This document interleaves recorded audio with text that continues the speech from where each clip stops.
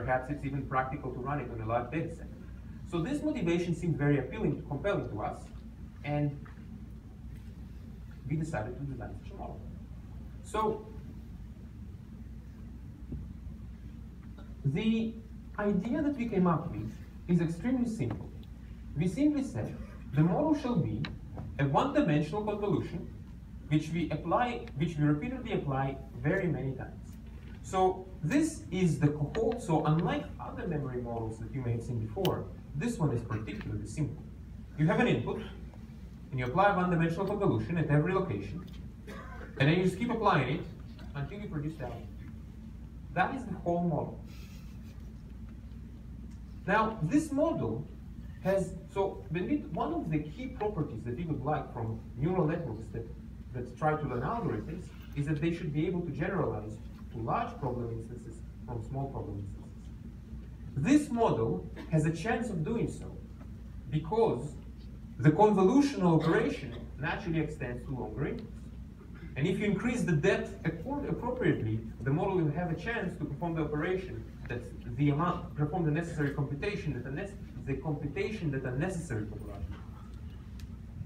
And of course, it also has a nice property that one-dimensional convolutions can be implemented extremely quickly. So now let's mention some of the details of this model. The model is really a GRU through depth. We did not use a neural network. We did not use quite a neural network here. Instead, we used an LSTM, a GRU structure through depth, in order to make it easier to train the really deep models that we use. It could also have been an LSTM, and the choice was completely arbitrary. Now, there are some important details, and this particular detail is worth mentioning. For the harder problems that we tried, during training, we used different weights at each layer. So specifically, we used 6 sets of weights, where we would cycle through the weights at each layer. So we would say, in layer 1, we use weights 1, and then in layer 2, we use weights 2, and so on, until we get to layer 6. And then in layer 7, we use weights 1 again. So this way, we had more parameters, and that increased the dimensionality of our model, which made training easier. But as a result, we were able to optimize the optimization. But then, so the optimization became easier. And then over time, we would add a cost function that gradually pushed all those weight matrices together. And that made learning work. Without this, we would not be able to solve these problems. So we also found using dropout and adding noise to the gradient and gradient clipping were all very important to get the good results. And unfortunately, as it is often the case with these models, very careful hyperparameter optimization was necessary.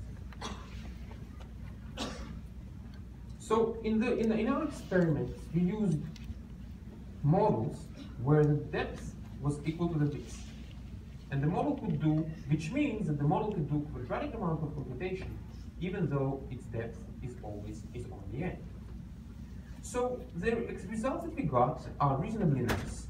We trained the model on short instances of a problem, and we tested it on the long instances of the problem. In all cases, we trained the model on instances of up to length 20 using curriculum learning, and then we tested it on instances of up to length 2000. The input representation was given as in the following examples. For the famous task of binary addition, we would simply concatenate the numbers, one after the other, and same for binary multiplication. The other tasks, such as to reverse a sequence or to count a number of bits, etc., they were represented in the natural way. The results were reasonably good. We found that by carefully optimizing the hyperparameters, we were able to obtain models that made no errors whatsoever on instances of up to length 2000. So that is very nice. In particular, we were able to train models on multiplication. And this is something which as far as I know, has not been done before with neural models. The reason we were able to do it is because even though a multiplication algorithm requires a very large number of steps, the parallelism of our model made it possible for us to train it with gradient backpropagation, because we were able to use a shallower model than would otherwise be required. So we feel that this model should be what the reason we are excited about this model is because we feel that you can push a lot of data through it. And that means that it will be feasible to apply to large data sets such as machine translation, which is left for future work. So now at this point I would like to take a small pause and to show you a video of the neural GPU in action. I think the videos are quite cool. Let me just explain to you what you will see. So at every frame of the video, you will see a layer. So you see this right here, you have this one-dimensional convolution, followed by layer, and you have layers of those. So as you see with the video, in the video, you will see the every frame will correspond to a time step, to the complete state of the layer. And even though the convolution is one-dimensional, because we use multiple filters, the image will appear to be two-dimensional. So let me show it to you now.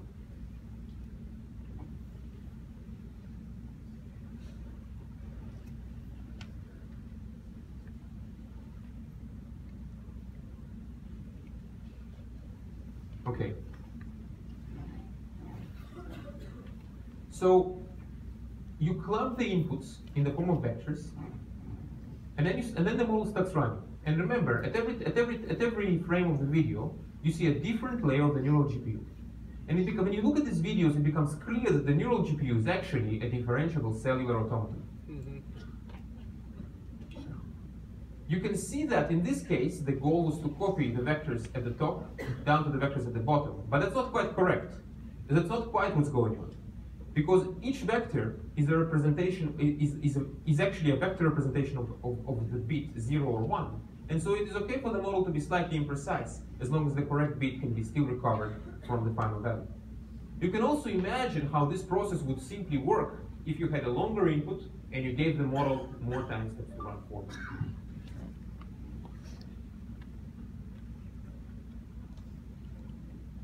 Here's another task where you have a sequence of bits which are represented as vectors, which is why you only see two vectors, by the way, 0 or 1. And now if you pay attention, you will see that some columns are going up, while some columns are going down.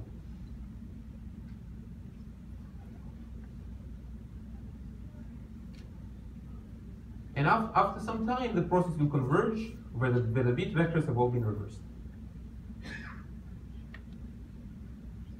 And again, when the hyperparameter optimization is sufficiently careful, we are able to get models which make no errors whatsoever, even on inputs of length 2000. And again, you can see that some columns are going up, some columns are going down, and it's really easy to see how this process can keep going on indefinitely. If you had very long inputs.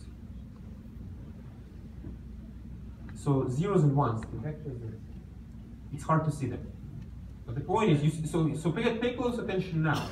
Every row, you have only two different values of rows, because there are only two symbols, 0 or 1. Now this is addition. You see the pattern here is kind of more complicated and funky, and it's a bit hard to understand what's going on, except that something is happening. It looks like you have a wave of computation, kind of. And now the answer is produced. It's like it collects all the data, and then it moves down while leaving a trace, while leaving the answer as a trace.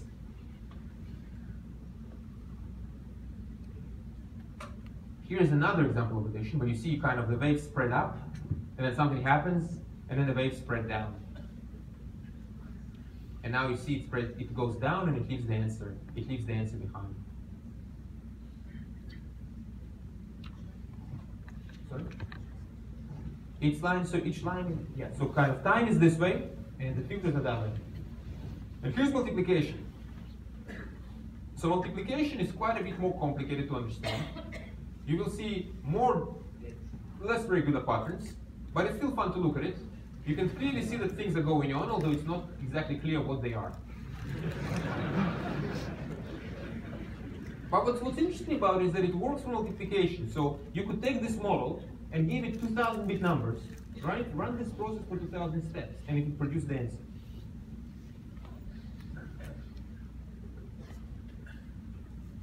Here's another example.